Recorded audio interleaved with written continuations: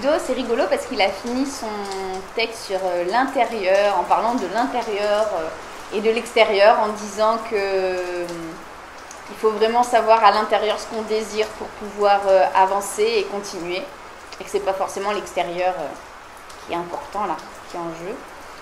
Donc voilà, bah c'est rigolo parce que moi j'ai tout à l'heure là, j'ai un peu réfléchi sur ces deux notions que j'utilise beaucoup aussi quand on discute et tout ça. Donc je me suis dit je vais un peu les approfondir. Et je savais pas trop comment commencer. Mais en fait, je me suis approchée de la porte. Là vous voyez pas que c'est une porte, mais en fait c'est la porte. Et pour regarder en fait la pluie, le vent, le brouillard. Là, il y en a un petit peu moins, mais bon, il y avait quand même beaucoup de brouillard. Et en fait, tous ces éléments-là, bah, ils se conjuguent et ils dansent ensemble. Le feu aussi, avec la bougie qui va peut-être pas s'éteindre. Voilà. Et donc, je regardais ça et je partais dans mes pensées. Et en fait, je me suis dit que, a priori, je dis bien a priori, je ne peux pas transformer le temps météorologique.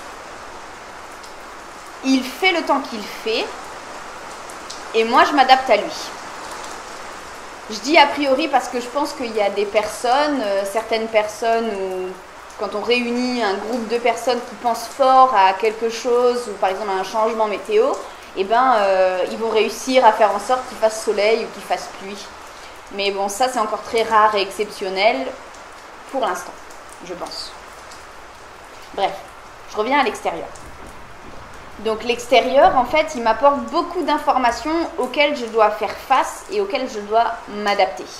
Donc, et l'extérieur, il est en constant changement, en constante mouvance, mais indépendamment de moi, a priori. L'intérieur, en fait, mon fort intérieur, comme on dit, c'est aussi changeant, il est aussi mouvant, mais la constance en fait dans l'intérieur, mon fort intérieur, c'est que c'est moi et que je peux travailler sur moi en fait. J'apprends à me connaître grâce aux rencontres avec l'extérieur, que ce soit des personnes, des situations, des lieux. Et en rencontrant d'autres personnes, situations, lieux extérieurs à moi, ben, je découvre en fait plusieurs facettes de moi-même qui se passe pendant ma vie et pendant mon évolution. Et en fait, ces facettes de moi-même, ces personnalités, on dira que j'ai, elles sont parfois en fait dans l'ombre et je les mets à la lumière. Je les mets à la lumière pour les accepter et dire ok, toi, tu existes et maintenant je t'accepte. C'est bon, je peux continuer, j'en ai conscience, j'ai conscience que tu es là.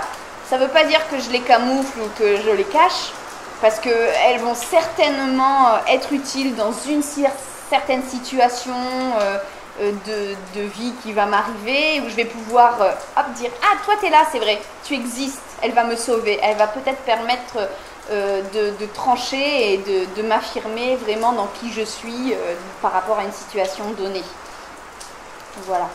Donc si en fait ma maison intérieure est forte et elle est affirmée, il ne peut rien m'arriver.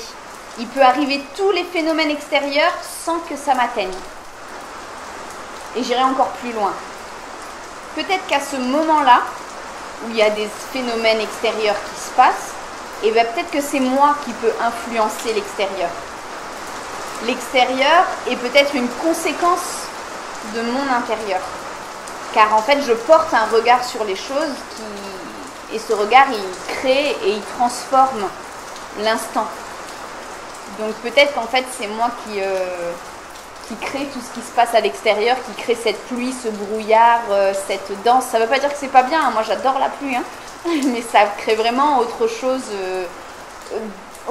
dans l'air justement et dans ce que je peux vivre dans les heures, les minutes qui arrivent. Et voilà. Donc voilà, c'est des petites pensées qu'avec Ludo on voulait partager avec vous. Et là, on va aller, je pense, aller voir la rivière qui coule. Parce qu'ici, en fait, les rivières, elles coulent que quand il pleut beaucoup. Ciao, bye!